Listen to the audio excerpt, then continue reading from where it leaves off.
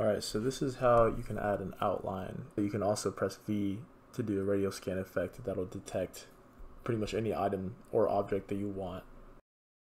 So what you do, go to Blueprints, search BP item, open it up. In this case, we're going to do it for items that you walk up to. Add a decal and a box collider.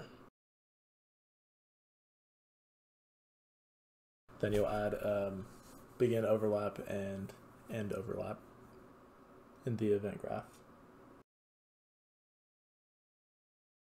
From the begin overlap, you'll cast to the BP character player blueprint class. Drag the decal into the event graph and set the visibility. So once the player overlaps, you can set the visibility, and then just do the opposite on the end overlap.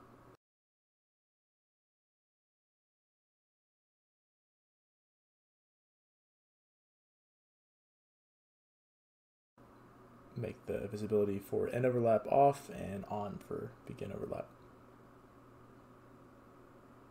So the decal looks weird right now because you had to add the material. So go to local Sobel, not sure why it's called that. We'll go to the materials folder. The one I like is the 5 stencil 2. Select your decal and assign the material.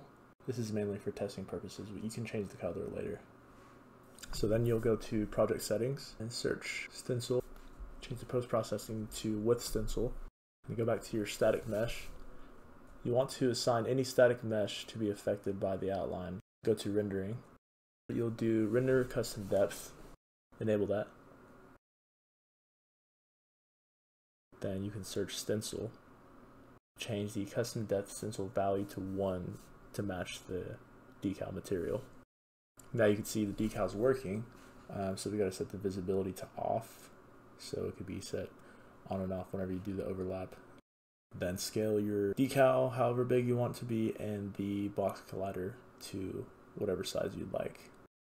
Go in the scene and test it out. You can see the box collider is a little bit big. Again, it just depends on what your preferences are.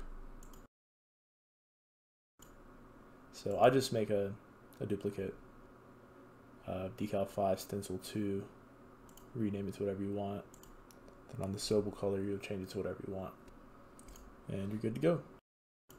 For the radial effect, you'll want to obviously bring it into your project. Go to the radial scan folder, set the filter to blueprint class, and open the third person character.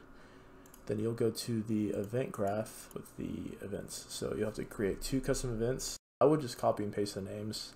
It's up to you. Just something that'll help you figure out what those events are. Pull out from that. For the radial scan effect, ROS, you'll call the MC radial scan effect. Then from the MC radial scan effect, you'll call a branch. Add the radial scan component to the BP character player. Or from the branch, if it's false, you spawn the radial scan effect to detect the key press. Go ahead and add a node for that. You can change that to whatever you want. I pressed V. It just made sense to me. Then called the ROS radial scan effect and plug that into spawn radial scan effect. Let's test it out real quick. Press V and you can see it works out. And there are different materials for the radial scan too. Just check in the radial scan folder in the material instances. You'll see on the radial scan component, you should be able to change it from there on the BP character player. Alright, hope this helped and good luck.